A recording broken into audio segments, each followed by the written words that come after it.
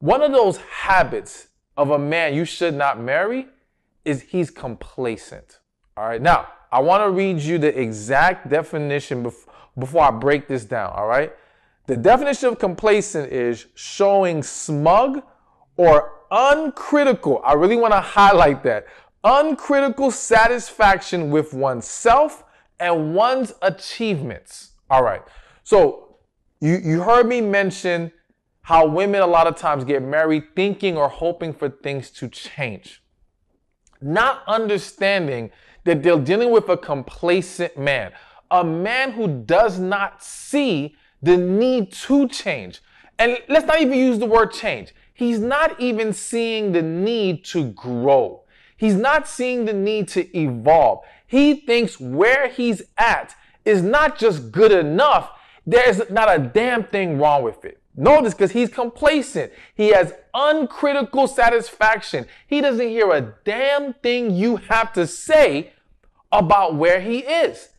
And I've seen so many women really convince themselves that they will be able to pull this man out of his complacency and make him into greater, or I can show him or motivate him to reach his full potential.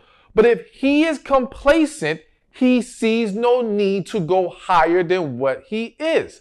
So here's one example. I remember doing a quote on IG recently about, would you marry a man? And I said $40,000, okay? Would you marry a man who's making $40,000? And I said the words for the rest of his life, all right? And I did that for a reason. And I got a lot of responses from women saying, oh, as long as he has the right mindset, even though I already told you it's capped at 40 grand, right? If he has the right mindset, he has a plan in place. I also heard, oh, I can help him to get better. A lot of the women who voted yes, they would take that man, took him with the condition in their mind that it still would change. Rather than accepting the reality, he does not want to change. And we've got to realize, and this is not just a woman thing. In life, I have learned certain people are not wired to desire more. Certain people don't have that level of ambition, all right?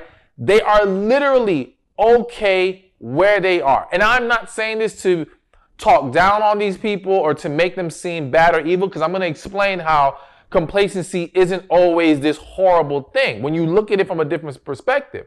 But I've met people who can make the same amount of money every year, and it's a low amount, or what may be considered low to many. But to them, it meets their needs. They're okay with it, all right? And this is where you got to start understanding where it's not even just complacency anymore. It's they're content. They are literally content with where they are. And when you try to get with a man like this, even more so marry him, you've got to really ask yourself, am I okay if this never changes? Am I okay? Can I be content with his level of contentment? Can I accept where he sees his peak, not where I want to drag him to? Because if you catch yourself or put yourself in a scenario where you're trying to drag him past the complacency, past that place of being content, you now will create an unnecessary burden on yourself and be extremely frustrated because you're essentially dragging him kicking and screaming. And on his end, he will develop a very strong resentment because you are not accepting him where he is.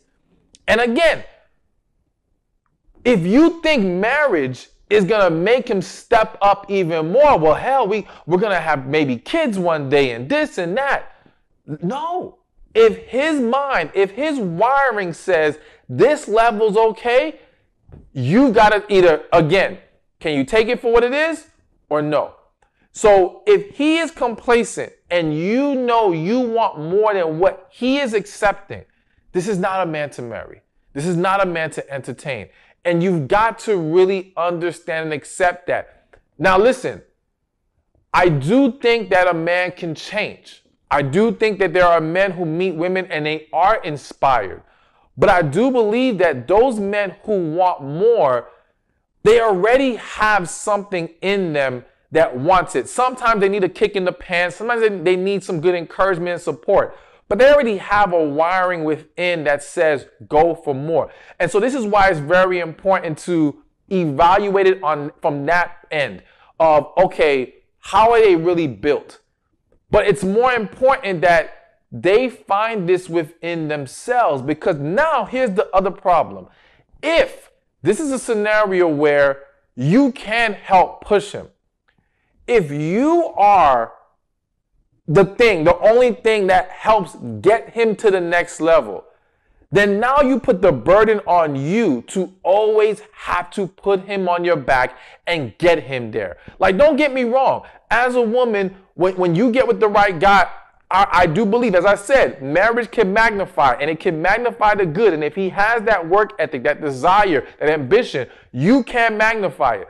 But if you are the only source of what motivates him, it's not his purpose, it's not a desire for self, it's nothing else but you, then when you want a day off from having to push and motivate, what's he going to do? Slack off now?